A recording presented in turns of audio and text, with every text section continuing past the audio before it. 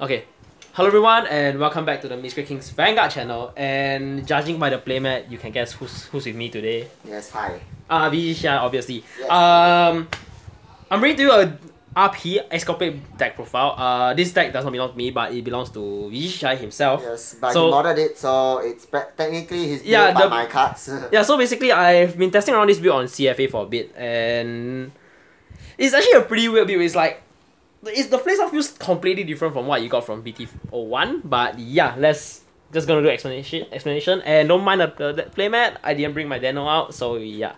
Starter, Glyme, only one you can be running. Hot stamp! I have no idea how many times I emphasize that one thing, the only starter you can be running is standard in my channel too often already. Hey, yeah. That's good, I like it. It's much more consistent. Dude. No, cause you see standard, right, if you run different starters, right, it's with different abilities, right, it might give the change to gameplay.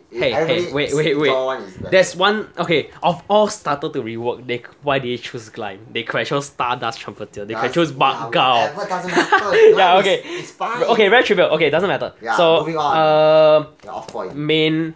Hits the... Okay, so sorry guys. Okay, main new man to the deck, Escopade the Blasters.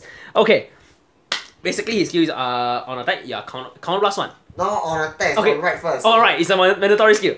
So basically, mandatory skill. It's a cost there. It's a cost. You want to pay the cost, it's up to you. But the second skill is mandatory. Okay, let me explain the skill since you don't know. Okay. On right, counter blast 1, choose one card from your soul, remove all other cards from your soul except for that card. And then when this unit attacks, it attacks the whole opponent's field in one attack. And then the second skill is at the end of the battle that this unit attack, you retire this unit, choose 2 cards from your hand, put it and to write it soul, to your soul, and then write Blaster Blade from soul. If you cannot write Blaster Blade, you lose the game. Haha, Okay. auto win con. But doesn't matter, but it's against you. Okay, I'm running this at 2 because from my testing, it's post Escopade, the moment you run into Blaster Blade the next turn, yeah, basically a sitting duck. Sitting on a 10k body is not fun playing against any deck, especially Excel. And that's the thing about it. But other than that, it gives you what Brawler did back in the day, which is Narukami, if you guys were around back then. So basically your way of clearing board, yeah.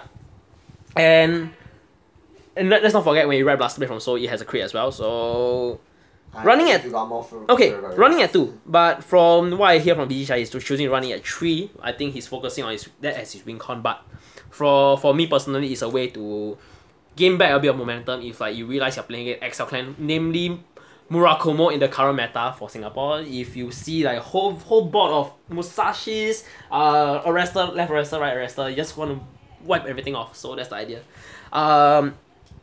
Okay, that's about it for Escopade. I'm running at 2, so not your main win con, but it is still a win con, but not your main one. Next is Soul Saver, running at 3. Okay, comparing this to what we had for BT-01 is that Soul Saver was a finisher back in the day. So like a few months ago. Yeah. Basically, the idea of this deck is getting the Soul Saver as a first right. And you're supposed to pull off the Soul Blast 5 skill as early as possible and push them to high damage count. Then you can follow it up by Escopade together with Blast Blade to go for the finisher. That's why if you can, you can may want to run at 4, but 3 is fine for me. And next, 3 Alpha early. Basically your how I put it, your form of recovery, because you're losing 2 cards for putting the soul with Escopade skill. And later on, after you write a Blaster from soul, the next time you can write him and count blast 1, you can call Blaster Blade out and draw 1. So you net from Escopade skill because you're minusing 1. Yeah.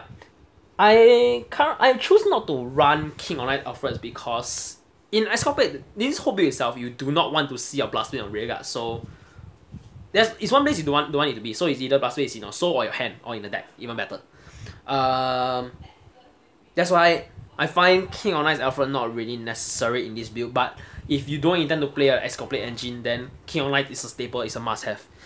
Next for Blaster Blade, being Vg Shihai, he's the richest guy. Hey, hello, I put that OR that Iron Man in 3 packs, boy. Okay, one Iron 2 different child deck OR, which I still think OR is the best looking. Yeah, OR is the best. Obviously. Okay, so basically for this, there's not much to explain. It's a staple in any Blaster deck, be it premium or standard. It's a 4-off. Running anything than that, I mean, I have seen players that are playing 1 Blaster Blade in the whole deck, but that was back in G. So it doesn't matter. I know. Yeah, we know who we are talking about. Yes. Yeah. So 4 of that.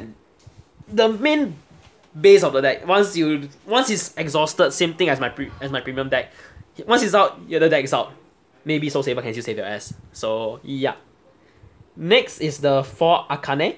So as mentioned earlier, you need your Soul Saber to pump up your 5 soul to use the skill as early as possible, and Akane there to it for you. So you're gonna be running 4. Still a staple as from previously. And next is Benon. For those Vanguard players back in the day, remember him for Counter Blast 1, call a 6k base from the deck, Soul Blast 1, draw 1, yeah, but he got reworked. Now his skill is on place. You may reveal and escalate the blaster from your hand and you send it back to deck. And you can search your deck for it. After early, you add it to hand. So similar to what the first Gancelot did for Blaster Blade, but in another way.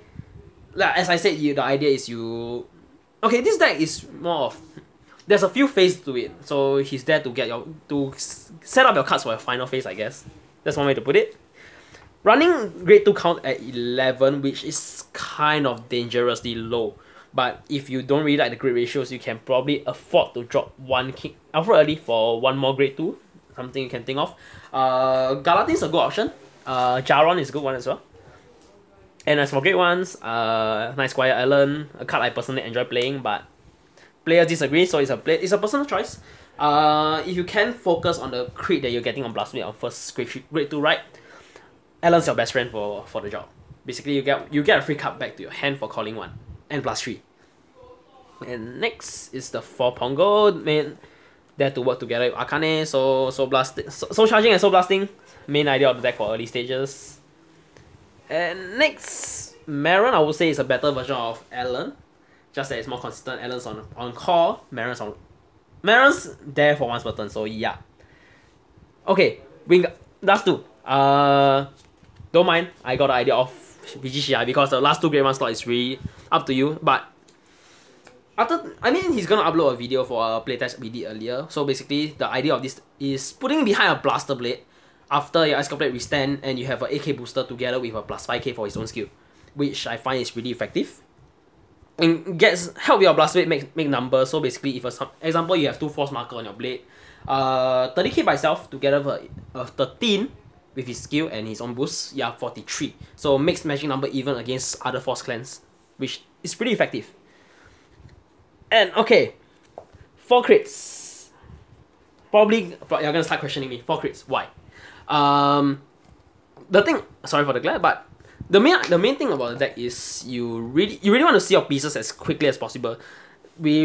I think seeing the trigger line, you're able to see what's the remaining triggers, which is like a total of 8 draws. Okay, in order to get your combo plays get going, you need to see a lot of things. Like example, on first grade 2 right, ideally you can see Blast Blade, even is better. You can get a draw into Akane, even better. Benon can search out Escopade if you need it. That's why you need to see a lot of pieces to make this whole deck work. But with this deck, you really need to end games very quickly by at most second. Okay, after Escopade, maybe you can afford to go for 1 or 2 more turns. At best, you have to end the game there already. If not, this deck does not have enough shield value to last that long into the late game. And lastly is the total of 4 heals. Okay, so just a rough layout of how I'll be running Escopade in the deck. Vg Shihai, any comments you want to give on the deck? Like after playtesting yourself? After playtesting, I feel that maybe 8 draws. I won't go as far to 8 draws. I'll play 6-6. Maybe 6-6, yeah, 6-6. I think is the more balanced one, because if you look at it right, this deck is really bad in terms of the shield value, because you're sacrificing a 15k shield for a 5k shield draw trigger, which is fine. Okay. But if you are not playing any Galatis to make up for any shield value, then it's really bricky. Yes, bricky. It's very bad. Because you are running a 9 gate trees as well, so not much shield value. Your shield value will go down. Yeah, but in order to, even if you get a draw, let's just say if you draw into a grade 3, that's bad because it doesn't even offer any shield value. You draw into a grade 2 as well, it's just an additional 5k shield. You're still using out 5k shield from a crit trigger, which is actually 15k if you think about it. So yeah, I will actually run 6-6. I think that would be the better choice. And maybe you can swap out 1 grade 1. You don't have to play 4 Allens. You can play 3 Allens and two Xenon, Banon, either one, and then just Xenon. tag me, Haha, Xenon. and then no, Banon fine. Okay. Banon and Alan, you just swap 2 of them out for 2 Galatins. I think that will be my better deck list. So yeah, just my comments about that. But other than that, it's fine. Yeah, it's a fun deck to play with 8 draws. Okay, yeah. So once again, I would like to thank Vg Shihai for lending me his deck to this deck profile. Welcome. Yeah. So that's about it. We did a play test earlier with my DP as usual. The only thing I'll be play testing in standard. Yeah. Didn't go very well. He'll be uploading it soon. It's a 2-round game. Spoiler alert. See first lah. Maybe I'll upload a 3-round depending on whether I have to go home soon or not. Yeah. Alright, so thank you guys so much for watching, and if you like the video, leave a like, subscribe, and if you don't forget to click the bell button. Oh, totally. God, cringy. so bad. I don't ask my subscribers to do it. I just like, okay, thank you very much for watching. Goodbye. Yeah, so basically you can do that. I don't know if you can stay up to date in my channel. So yeah. And see you guys soon. Bye. Bye.